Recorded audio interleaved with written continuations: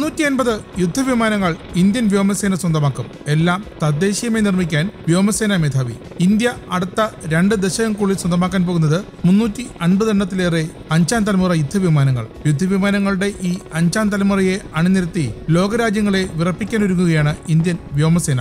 ഈ വിമാനങ്ങൾ ഇന്ത്യയിൽ തന്നെ നിർമ്മിച്ചെടുക്കാനാണ് വ്യോമസേനയുടെ തീരുമാനവും. കടുത്തുവരുന്ന അയൽരാജ്യങ്ങളിൽ നിന്നുള്ള സുരക്ഷാ ഭീഷണികളെ അതിജീവിക്കാൻ ഇന്ത്യക്കുള്ളിലെ വ്യോമ സംവിധാന നിർമ്മാണ മേഖലയ്ക്ക് സാധിക്കുമെന്നാണ് വ്യോമസേനയുടെ പ്രതീക്ഷ. തേജസ് ലൈറ്റ് കോമ്പാക്ട് എയർക്രാഫ്റ്റ് പ്രോജക്ട് ഇന്ത്യയിലെ ബഹിരാകാശ വ്യവസായത്തിൽ ഏറെ ആത്മവിശ്വാസം പകർന്നുവെന്നും കൂടുതൽ അത്ഭുതകരമായ കണ്ടുപിടുത്തങ്ങൾ ഇനിയും ഇന്ത്യൻ വ്യോമ മേഖലയിൽ കൊണ്ടുവരണമെന്നും വ്യോമസേനാ മേധാവി എയർ ചീഫ് മാർഷൽ ആർ.കെ.എസ്. ഭദൌരിയയും പറയുന്നു. ബഹിരാകാശ മേഖലയെ ഊർജ്ജസ്വലമാക്കുന്നതിനായി 83 തേജസ് എയർക്രാഫ്റ്റ് ഉൾപ്പെടെ അടുത്ത 2 ദശകങ്ങൾക്കുള്ളിൽ 350 എയർക്രാഫ്റ്റുകളാണ് ഇന്ത്യൻ വ്യോമസേന വാങ്ങാൻ ഉദ്ദേശിക്കുന്നതെന്നും എല്ലാം തദ്ദേശീയ സ്രോതസ്സിൽ നിന്നും സംഭരിക്കുമെന്നും എയർ ചീഫ് മാർഷൽ ആർ.കെ.എസ്. ഭദൌരിയ കൂട്ടിച്ചേർത്തു. സുരക്ഷിതമായ കാരണങ്ങളാൽ നമ്മുടെ സ്വന്തം വ്യവസായത്തിൽ തന്നെ വ്യോമ പ്രതിരോധ സംവിധാനങ്ങൾ നിർമ്മിക്കപ്പെടേണ്ട സ്ഥിതിയാണിപ്പോൾ. ഇതിന് സവിശേഷമായ കഴിവുകൾ ഇന്ത്യൻ നിർമ്മാണ മേഖലയ്ക്ക് ഉണ്ടാകണമെന്ന് ഇന്ത്യൻ വ്യവസായ മേഖലയോട് എയർ ചീഫ് മാർഷൽ ഭദൌരിയ പറഞ്ഞു.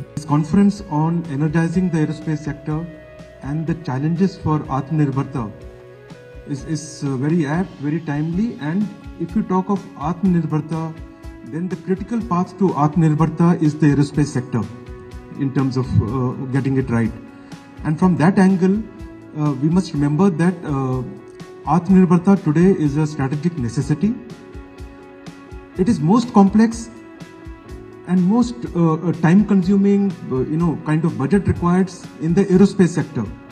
But once you get it right in the aerospace sector, the rewards or the returns on Atmanirbharta, on becoming Atmanirbhar in aerospace sector are the maximum, because what aerospace power can bring in terms of asymmetric results in any conflict or non-conflict situation in the future, no other weapon systems of power can become.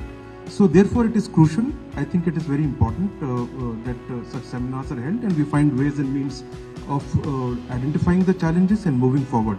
प्रधानमंत्री जी के नेतृत्व में हम लोगों ने संकल्प ले रखा है कि भारत लंबे समय तक दुनिया के दूसरे देशों से अब यह वेपन्स, प्लेटफॉर्म्स, एमिनिशंस ये इंपोर्ट नहीं करेगा, बल्कि हिंदुस्तान में 1 दशक 1.5 दशक के अंदर ऐसे हालात पैदा करेंगे कि भारत दुनिया में इंपोर्टिंग कंट्री के रूप में नहीं जाना जाएगा, बल्कि दुनिया में एक्सपोर्टिंग कंट्री के रूप में जो है भारत की एक पहचान बनेगी।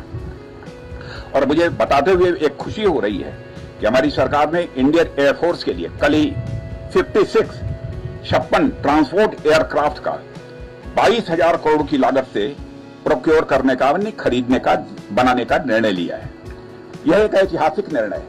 पहले तो यह कल्पना भी नहीं की जा सकती और पहली बार यह ऐतिहासिक फैसला हमारी सरकार ने लिया है।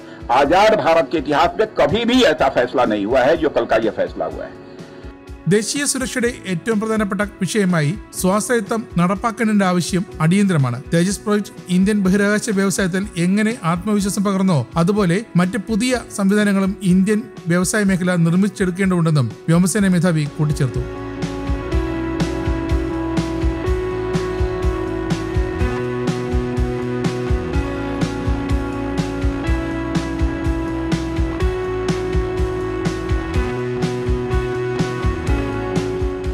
Defence desk, Kerala Kaumudi.